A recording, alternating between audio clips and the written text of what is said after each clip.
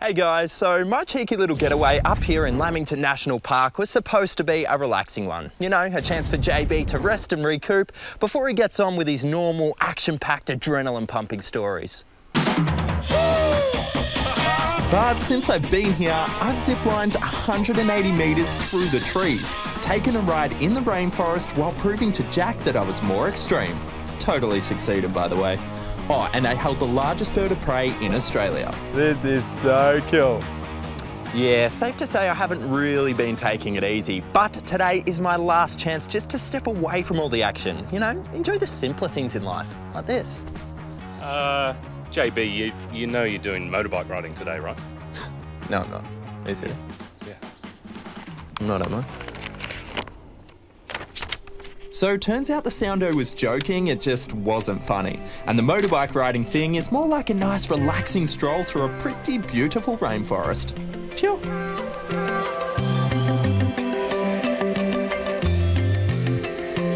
Alright Glenn, today I'm after a nice relaxing stroll through the rainforest, nothing too crazy, hopefully see some wildlife along the way. Is this the best place to be? Well, this is the place. Lamington National Park is ideal home to our vast array of wildlife here, especially the birds. And some of the magic birds here are whipbirds, some of the bowerbirds, grey striped thrushes, beautiful yellow robins and rose robins. Yeah, it's a magic place. Which means you never know what you're going to see when you take a nice little stroll through here. Yeah, well, we might see some of these whipbirds and bowerbirds. They know me, so you come with me and we'll see how we go. Fingers crossed. Okay. Lamington National Park is 20,000 hectares of cool and crazy stuff. Can you believe that this rubbish right here actually belongs to a bird? What? Well, it's the Saturn bowerbird, and he's got this lovely blue sheen, but he's fascinated with blue things. So anything blue lying around, like the bit of rubbish, plastic you were going to pick up, that's prized possession to him.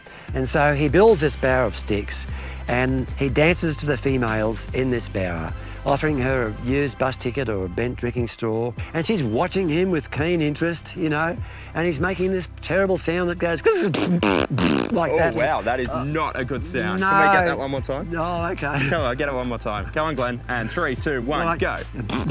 Yeah, nice. And that's what attracts the girls. So if you're lonely, mate, I'd give it a go. No, I'm going to stay right away and I'm going to leave all this blue on the floor. Don't pick it up, it belongs to a bird. I just learned. And where there's one member of the family hanging out, there's bound to be a second. What up, cuz? You ready, bro? Down you come. Oh, wow. Glenn, this is that's incredible. Unreal. Look at that. This bird? That's the regent bowerbird. He doesn't collect blue. He likes little brown berries and things, and he builds a small bower, and he whispers sweet nothings. Instead of that terrible love song, look at him. He goes, and she's really impressed with his little whisper. Would you like to have one on your hand? Yes, I would. Yeah, okay. You got any money? No, just joking. No, you shouldn't do it. Yeah, hold it between your fingers and thumb, very tight. Here we go. Come on. Whoa! This is incredible, guys. Come on. Come on. And guys, we have not set this up. This is completely natural. Out of the bush. No, here you go, buddy. Wow, who needs extreme action when you've got this little guy? I meant the bird. Okay, how good would it be to see a really rare bird to cap off an already amazing day? Like my little segue there, team? Hey, do ya? Quickly. They are stunning. They're stunning. Whippy. Here we are, bro. Up you come. Look at that. Okay guys, this is absolutely incredible. I can guarantee you've heard one, but I can also guarantee you've probably never seen one before. Yet Glenn has one eating right out of the palm of his hands. We're talking, of course, about the whipbird. Look at that. It's amazing.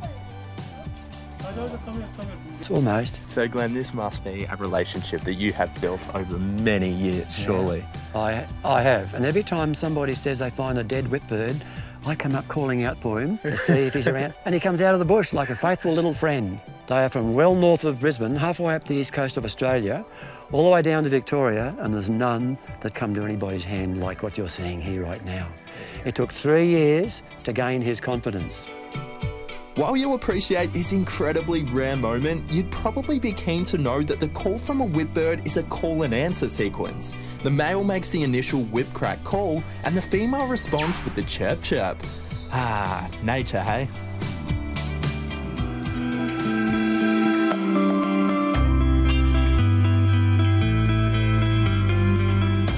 Well guys, it sure was great seeing so many different species of birds in their natural habitat. Today's bit of action came in a slightly different form, and you know what? I was all for it. I think JB has finally proven that he can do a story without complete adrenaline.